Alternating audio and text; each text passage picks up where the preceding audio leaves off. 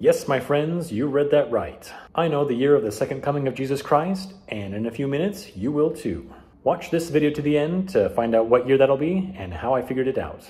Now, I know what some of you are thinking. Didn't Jesus say that no one knows the day or the hour of his coming except for the Father?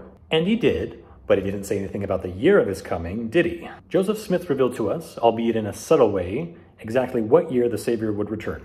But first, a little background. I've had a lot of experience with the topic of doomsday predictions. A certain relative of mine has been telling me these predictions for years. It seems like every year there's supposed to be some big apocalyptic event that ushers in the second coming, but it never happens, not once.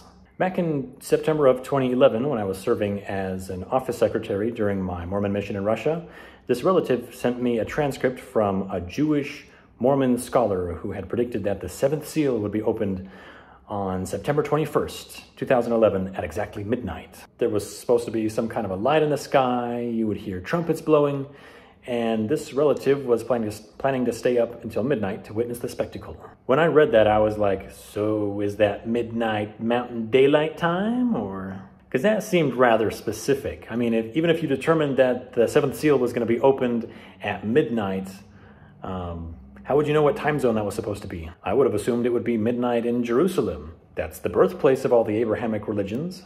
Anyways, I just figured it was midnight Mountain Daylight Time. So the next morning, I was in the mission office doing my work and waiting for that special moment to see what happened. Anyways, I lost track of time, and when I looked up at the clock again and saw that a half an hour had already gone by, I said out loud, "Dang it, I missed the opening of the seventh seal." My companion was like, "What are you talking about?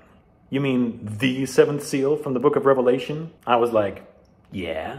Anyways, nothing happened. And this relative of mine just forgot about it and moved on to something else, not the least bit discouraged. Another encounter I've had with doomsday predictions has to do with Julie Rowe, a Mormon prophetess of sorts. She has dreams about the future and writes books about them. These dreams usually reflect the things that Latter-day Saints believe about the end times, often with some kind of previously unknown interesting details. There are other Mormon dreamers that have dreams and out-of-body experiences that usually include something called call-out. Call-out is where the prophet of the Mormon church holds this secret meeting that you're only allowed to attend if you have a temple recommend and a year's supply of food, like a good Mormon. During this meeting, he announces that trucks will stop by each of our houses to pick up our year's supply of food, and then we will drive up to these church camps where we will live through the Great Tribulation. You think all those camps in the mountains that the church owns are just for Boy Scouts and stake youth conferences? No, no, no. They're there for the faithful to live in tent cities, while the unrighteous tares experience God's wrath and unspoken disasters elsewhere in the country. But I digress. Once during the summer of 2015, I was told that Julie Rowe had said that in October of 2015, there would be an earthquake in Utah that would signify the beginning of the Great Tribulation. But of course, nothing like that happened, and her followers just made excuses for her and continued buying her books and attending her seminars. But you might say, these are just fringe leaders. They don't represent the entirety of the church, and that's true. Let's see what Joseph Smith has to say about the second coming. Surely his revelations are much more reliable than any of those wackos like Julie Rowe or Denver Snuffer. And now, the moment that you've all been waiting for. Joseph Smith, the prophet of the Restoration, revealed that Jesus Christ would return in the year 1891. So, where is he? We're over 100 years into the millennium and we haven't even noticed. So here's how I figured it out. Now, there are two instances where Joseph Smith hints at a specific time for the second coming. One is in History of the Church, Volume 2, and the other is in Doctrine and Covenants, Section 130. Both of these passages are often cited as examples of unfulfilled prophecies by Joseph Smith. And upon closer examination, I realized that both of them point to the exact same year, 1891. In the History of the Church, it states, President Smith then stated that the meeting had been called because God had commanded it, and it was made known to him by vision and by the Holy Spirit. He then gave a relation of some of the circumstances attending while journeying to Zion, our trials, sufferings, and said God had not designed all of this for nothing, but he had it in remembrance yet. And it was the will of God that those who went to Zion with a determination to lay down their lives, if necessary, should be ordained to the ministry, and to go forth to prune the vineyard for the last time, or the second coming of the Lord, which was nigh, even 56 years, should wind up the scene. Joseph Smith made this prophecy in the year 1835, and he said that it would happen in 56 years. This would put the second coming in 1891.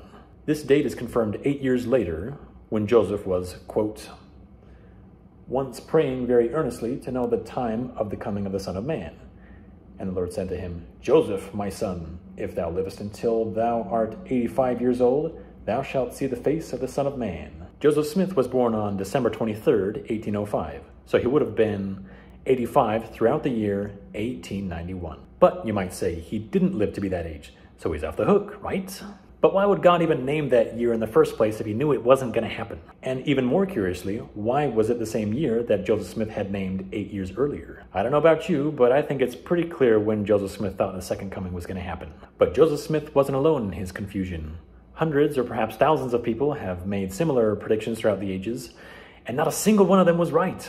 Most surprising of all was what Jesus himself said about his own second coming. After describing some of the signs and events of the second coming in Matthew 24, Jesus says, Verily I say unto you, this generation shall not pass until all these things be fulfilled. Some people might try to get around this by trying to separate that verse from the rest of the passage, or by redefining what it means when it says this generation or all these things.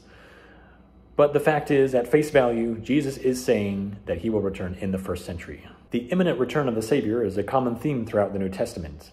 Another example is Matthew 16, when he says, For the Son of Man shall come in the glory of his Father with his angels, and then he shall reward every man according to his works. Verily I say unto you, there be some standing here which shall not taste of death till they see the Son of Man coming in his kingdom. So, if he didn't come when he said he would, then I don't see why he ever will. That's about it for this video. Comment below with other end times predictions that people have gotten wrong. Thanks for watching, and I'll see you next time.